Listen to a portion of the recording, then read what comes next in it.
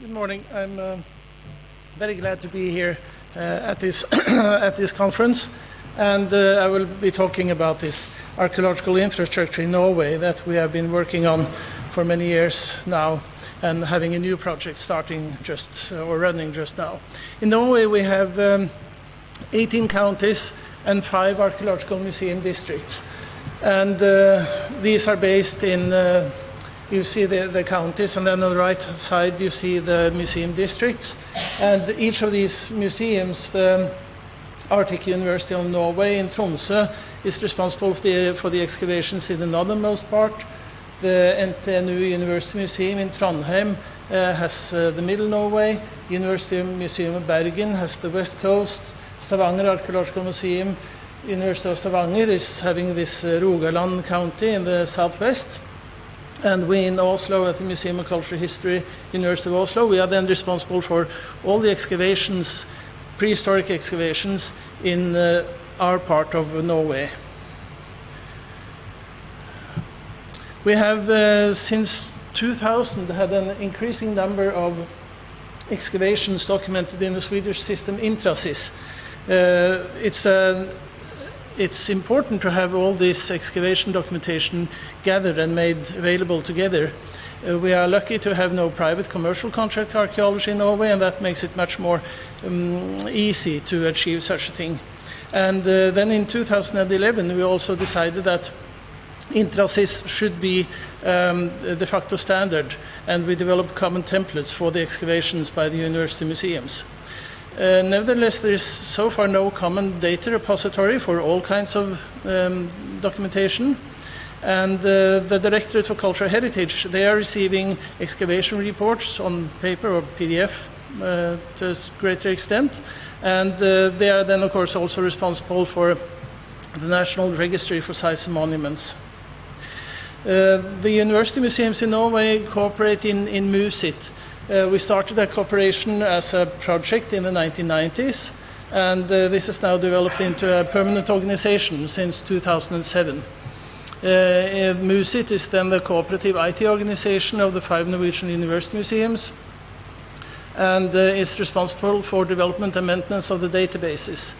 MUSIT also works on natural sciences, and archaeology is, of course, the largest database in the humanities. So if we look at the situation in Oslo, we have this different, is there a pointer? No. Okay, this is the different agents, people sending information to our museum. It's KHM, that is us up there in the corner, here. It's the Museum of Maritime, the Norwegian Maritime Museum. NICU is an organization doing medieval excavation. Then the counties do surveys and also some excavations. Institute of Archaeology. And then, of course, the public will find artifacts and send to the museum, like the metal detector people. They will do stray finds and send to the museums. All this is then coming in and being registered in the MUSIT databases as far as it is archaeological artifacts. We have the artifact magazines and the topographical archive with all the archaeological documentation, which can be accessed on request. Just now we are running one project digitizing all the archive for one of our counties and making it available. And then the rest of this will then have an online availability through unimus.no, and also the excavation reports at the duo.uno, which we'll see some more about later. The project that we started in April 2018 is added archaeological digital excavation documentation is the name of the project. And the goals for this is then to establish a set of core metadata for the archaeological excavations, to describe the data flow between the counties, the Directorate for Cultural Heritage, and the museums. We will implement a repository, migrate existing data, create an open data web interface, and this will make it possible to do queries across single projects. we will then aim at including the datasets into a single searchable information system. We have, since 2011, documented in Intrasys and a few earlier also digitally documented excavations. We have about 1,500 projects, and in Oslo we have about half of these. To the right here is an example of the 3D documentation that we do to a greater and a greater extent at our excavations. This is what an excavation dataset in Intrasys can look like, and we are also to a greater and greater extent using iPads and doing all of the documentation more and more digitally. The ADDI project will give information be included in the MUSIT infrastructure. MUSIT databases already has systems for artifacts, reports going to a MUSIT archive, photo and drawings going to the MUSIT media, and datings go to a module for analysis. And what we'll concentrate on in ADDI is then information about the site area and then also all the structures. All these different kinds of information comes from the excavations and also similarly from the surveys being done by the counties. The data model we use is then the SciDoc CRM. So the MUSIT database is already based on the SciDoc CRM, and when we continue to work in the ADDI environment, we will also use the same, as it will be an integrated part of the MUSIT database. MUSIT and the SMR system will be in contact. It will be a common APIs, and both of these will then give and receive information used for created through research, cultural heritage management, and also dissemination to bring this out to people. Down on the right here is an example from the Riksantikvarens Cultural Heritage Directorate webpage, Askeladden, and on the left is the page we made to have available excavation reports and also artifacts. And in the middle is a page created by a private company.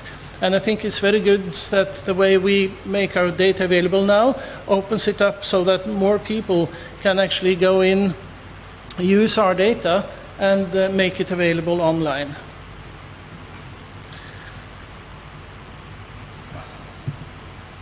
Unimus.no is the web page for the MUSIT cooperation. We have now the site for photographies. Now we have passed 750,000 images that are published with the Creative Commons license here. Archaeology, where we have passed 1.4 million artifacts now. And then also for ethnography, and we have pages for numismatics and also some other variants of ethnography. We haven't spent much time on this web page over the last, I think now 10 years. So it could be done a lot more with it, but it's a way of making all the material available. So this is from a simple query into the archaeology portal, and here all our collection is available here.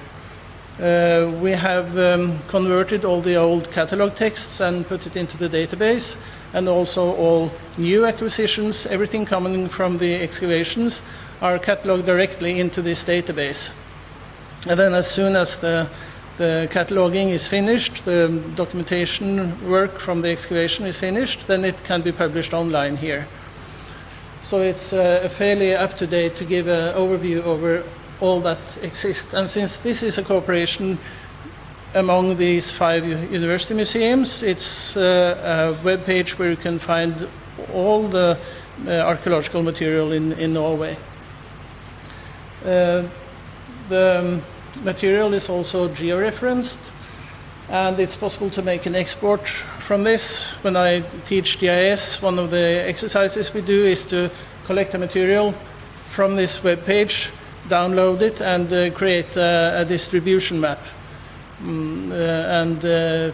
When you think of how much time one would otherwise spend to create distribution maps, this is a very good step forward.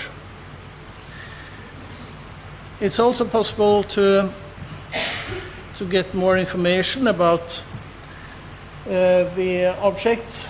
Down in the bottom here, the original catalog text in the way it was written originally, and then some other data about the find and with the photography. And in some cases, we also present this with a map.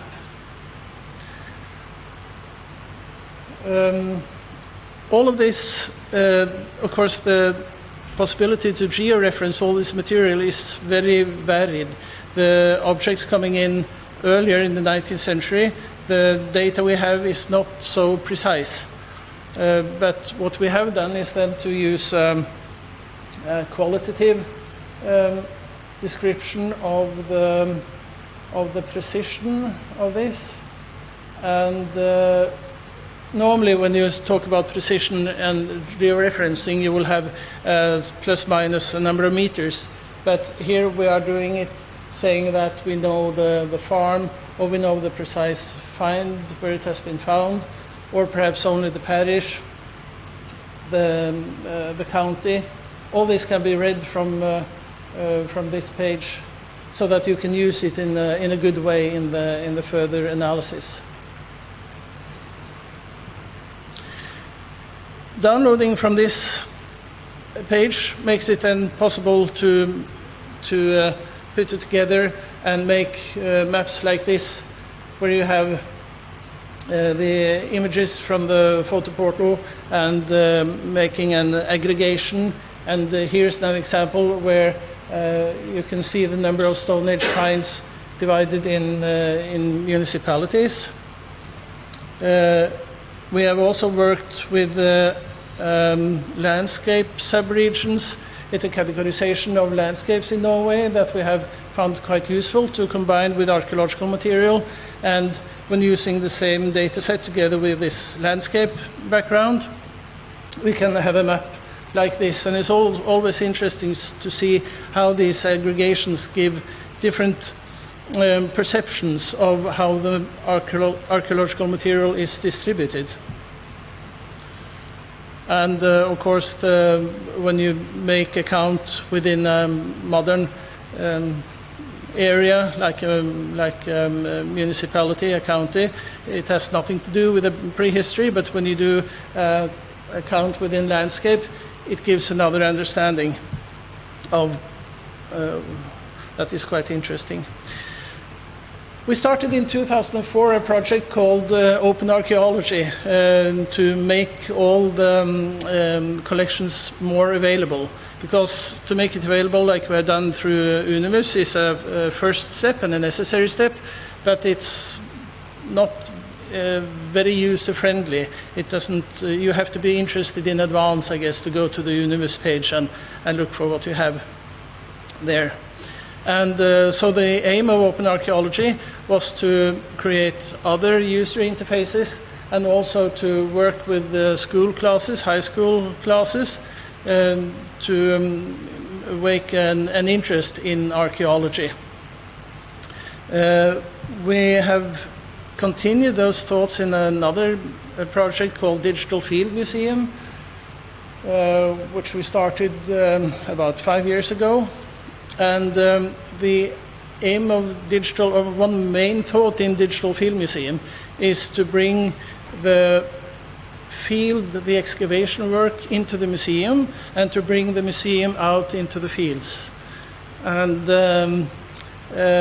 we have, on a couple of occasions, had a live link between an excavation and school classes visiting the museum, and that has been very popular. They are very, they think it's very, very nice when they realize that they are actually online and directly speaking to archaeologists in the field. And this is a project that we will develop further in the coming months and hopefully years. So the added data will also be used in this project. So one of the things we want to do in the added project is to make all the excavation data available, and also at a very detailed level. So for those interested, it will be possible to query post holes, cooking pits with a certain size, and so on. But we realize that that is probably only for the very specially interested. So it will also be possible to query for houses and in this database. And we will also have one layer on top of this with data about the excavations, so that you can go in and see what excavations have been done and some core data about the excavations. We have started now to also publish all our excavations on the science archive at the University of Oslo, and we had now the possibility to continue with this slide of the excavations, where you get some basic information about the site. You can go further and ask to see the report, get the abstract, and then you can go further and get the report. We have now published, I think, all reports back to 2004, roughly, and also adding some older reports. And the goal is then, of course, to make all the excavation reports, all the grade literature, available in this way. And also our other publications are published on the same site, duo.uio.no. It has also been interesting to see how people have reacted to our publishing all the excavation reports. People are now coming and asking us when they miss their own reports up on the site. So that's a very good development, I think.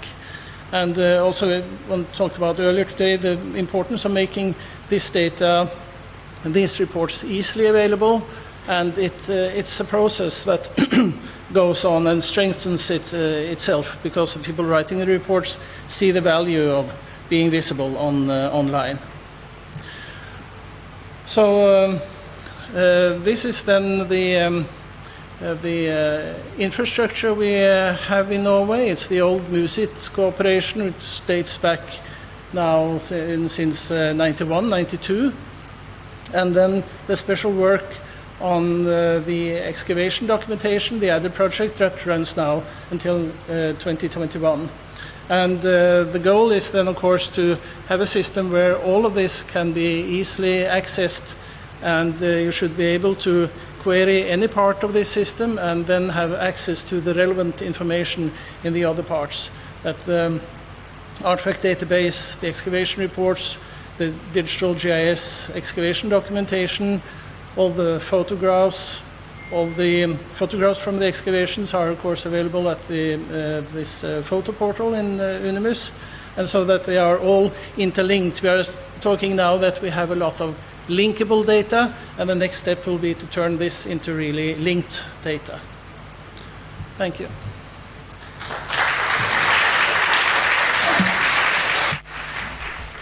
Okay, thank you, Espen. Does anyone have any questions arising from his talk?